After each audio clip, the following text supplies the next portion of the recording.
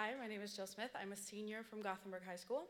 She doesn't even go here. And this is my poem entitled, I Can't Explain to My Mother Why the Mouthwash Bottle is Empty. This is something I swore I wouldn't write about because there's no way to put it without a 14+ label, and I can't write it any other way.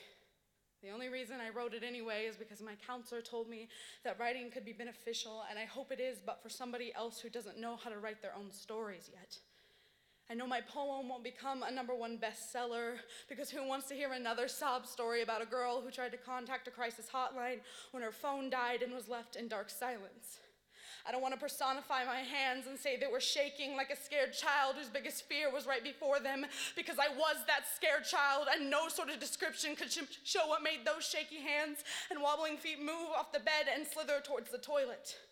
I know there's symbolism somewhere about the fact that one end of my toothbrush makes me puke and the other cleans it up, but the vomit reminds me it's not supposed to be pretty. That's why the first 4 times I did it, I closed my eyes and flushed the toilet, and the first 3 times I wrote this, I deleted it. I'm still not used to it. When I tear myself off the bathroom floor and feel tears falling down my cheeks, I will remind myself that I'm not crying because of this depressing, angsty story. I'm crying because I was gagging. They don't write our stories right. Our stories are far too explicit for them to hit the bookshelf, so I'll use a metaphor to make it easier on everyone else. I am thrift shop trash, a book with folded edges and a broken spine.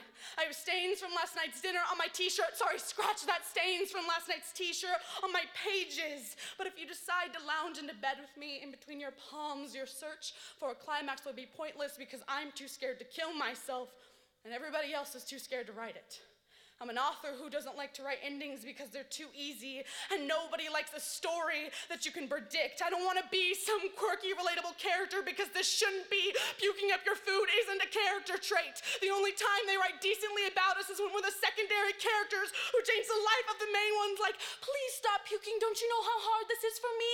As if driving is the easiest thing that I've ever done, and after countless hours of downplaying the abuse I put myself through, I will finally label this story as a fairy tale, because 50 pounds down and enough editing to make it look like a work of fiction puts me as the pretty protagonist. But how do I explain to someone who doesn't deal with this that the eating disorder is not the antagonist for somebody who goes through this? The villain will still be me, but fatter.